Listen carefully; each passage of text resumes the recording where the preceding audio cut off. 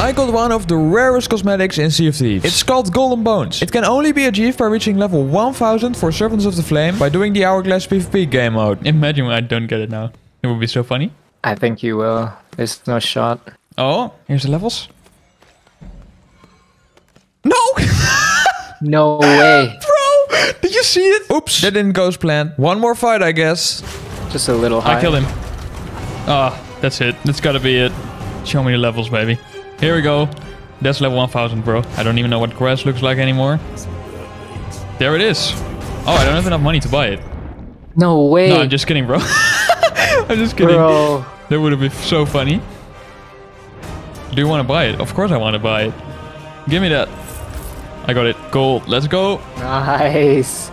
Let's do the power wave. And that's how